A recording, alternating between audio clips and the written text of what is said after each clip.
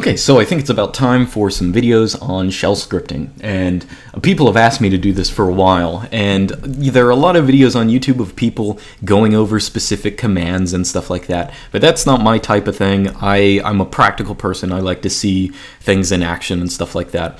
So I'm not going to do contrived examples, but I'm going to show you, in this video I'm going to show you a particular script that I've written that gets me a whole lot for very little, and explain how, I guess, the different mindset that you need for writing shell scripts, because writing good code in, I guess, a shell script or a bash script or something like that, it's not always the same as writing something good in Python or something like that. It requires a slightly different mindset because, oh, well, as the decoration up here suggests, shell scripting is more loyal, I guess, to the Unix philosophy. You are modifying text strings directly, or text streams directly.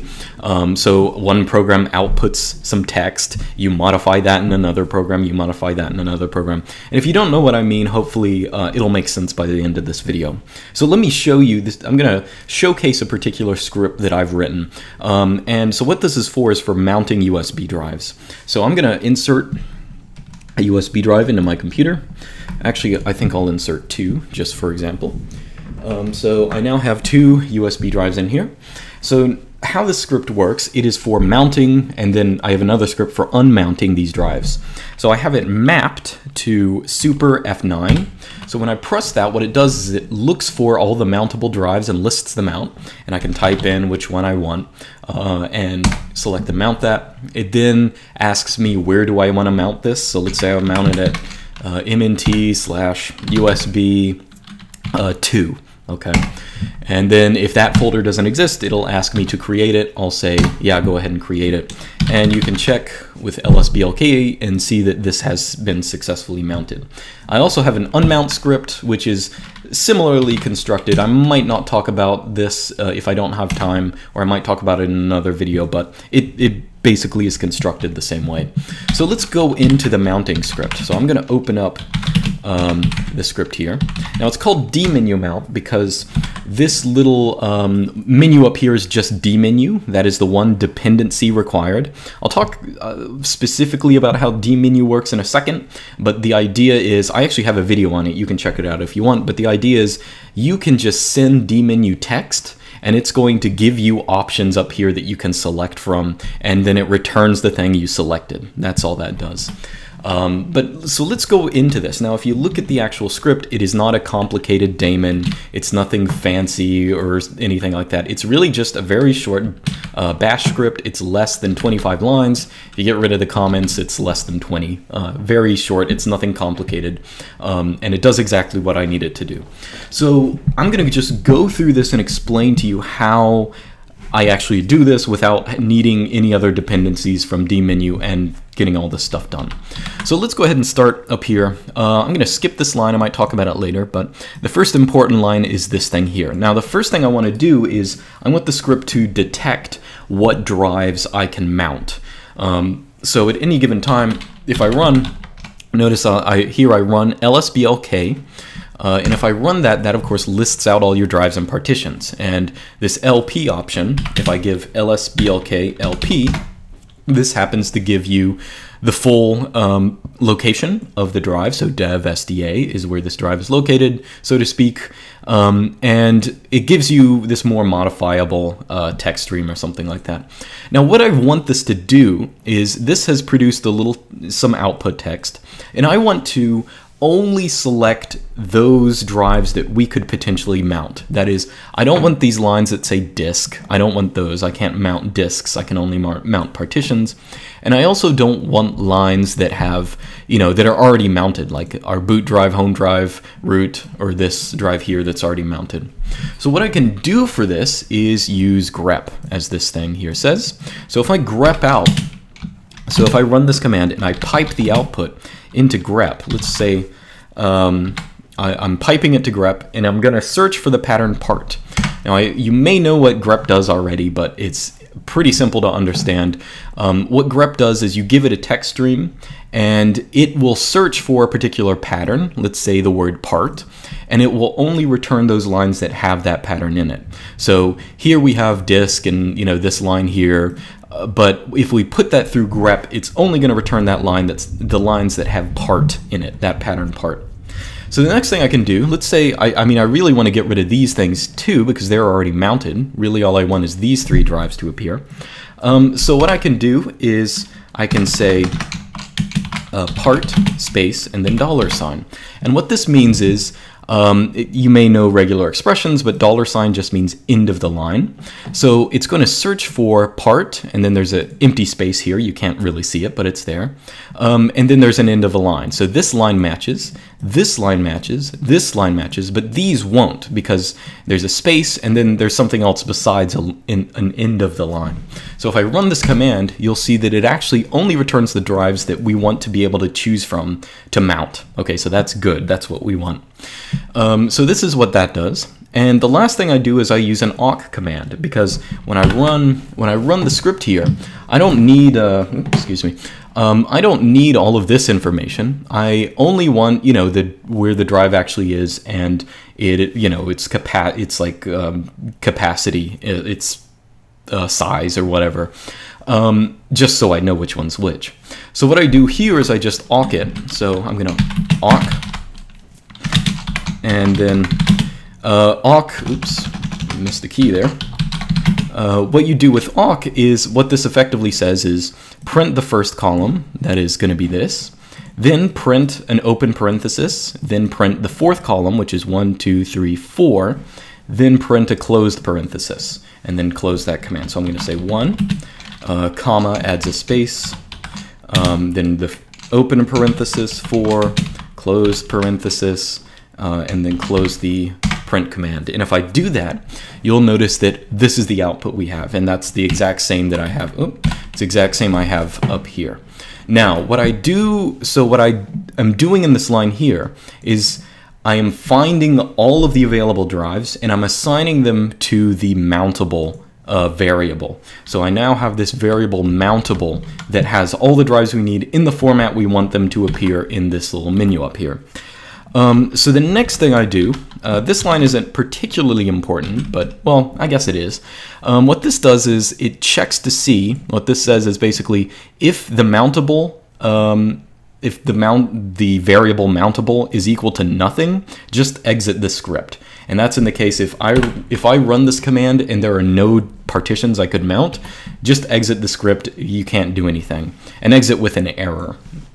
I probably, and it might make sense not to have an error there, but this is just in the situation where, you don't have scripts. 1 means error. If you have 0 or nothing, that means it'll exit without an error. So anyway, so you find the mountable drives. If you have no mountable drives, the script quits. That's all this says. Now on line 12 here, move this up a little bit. So in line 12 here, what I do is I take those mountable drives and I'll echo them, pipe them into dmenu. So as I said before, dmenu is a very nice program. I'll just show you how it works. So if I take, let's say I take, I'll echo, well, I'll just actually show you what it looks like, right? So we can echo mountable usual. Oh, oops, I didn't actually set this equal to a variable. So I'm just going to replicate the line in the shell script here. So if we echo the variable mountable, it's going to output all of these things here, and we can pipe that into dmenu. And what that's going to do is it's just going to make each of these lines appear as an option in dmenu that we can type in and select. And when we select one and press enter, dmenu is going to return that text. That's all this is. So that's all dmenu is doing. As I said, this is not something that's installed default on most systems, but it's pretty much in every Linux repository. You can just install it. It's an extremely useful program. I use it for so many things. So anyway, so now what we're doing here is we're just echoing these choices to dmenu so the user can choose one. And what these options here, this is for case insensitivity. So normally if I type something capital, it's not going to select something, but if I put in I, it will. It's still going to, it's case insensitivity, as you would expect. And the P option is you know, this is the prompt if you put P before that. So that'll, you know, put whatever text you have here. So here I have mount which drive or whatever. And the last thing here is I actually have awk, because you'll see by default we're going to return this, you know, this entire line here. But I only really want this thing here because that's the thing I'm going to be actually running the mount command on later on. So what I do here is just awk, and I print only the first element. Okay, so gives me this. I can choose one, and bam, there it is, right? All right, so so in this line, so just to, you know, recap, we have listed all the mountable drives. We've given them to the user for him to choose one of them, and once he does that, we assign his choice to the chosen variable. So I'm actually just going to I'll actually do this, repeat this in you know, my shell here. So we'll say chosen, pick that, and if I echo chosen, you'll see that, right. So now this is equal to what we just selected. Okay, so let me scoot down a little further. So here we have the same thing. Notice, as I said before, we have this check to see if there are actually mountable drives, and if there aren't any, exit. Here I say check to see if the user actually selected a drive, if there's something that's actually equal to chosen, or if it's just empty. And if it is empty, just exit the script, because he didn't choose anything. Maybe he chose it, changed his mind. Okay, so that's what's next. And if we scroll down a little further, now we're going to try to mount the drive. We know, so we've now gotten basically what drive we want to mount. Now we just have to mount it. Now the first thing I do here is I actually just run sudo mount on the chosen drive. And why I do that is because so you can store drive mounting information in etc fs tab, and a lot of people will store their drive information there. And so this will try to just mount it without a particular mount point, but if this drive is in fs tab with directory mounting settings, it will automatically mount it. Otherwise it's just going to say, okay, I can't mount this, I don't know where to mount it. Long story short, what this line does is, if you've already stored information in FS tab where you want it to be mounted, it just mounts it there and exits the script successfully. You win. Otherwise, it does the thing where you have to select what drive or what directory you want to actually mount it in. So how do we do that? That's actually relatively easy in the same way, right? So if we select one of these drives, it actually produces, sorry, my mouse, I don't have a mouse pad right now. It's sort of annoying. It gives you all these this list of all the folders that you can choose from. Now this is actually automatically configured, or we can produce this automatically with this simple line here.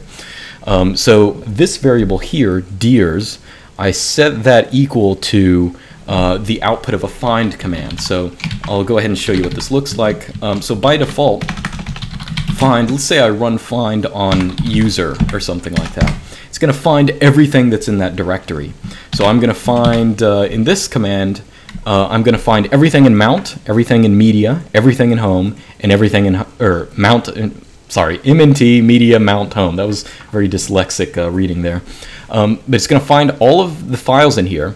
But I'm going to specify I only want directories. Okay, so type D means only find directories. So if I go up here to find user and say type D, now it's only printing out directories that exist, not just files. And the other option I have here is max depth.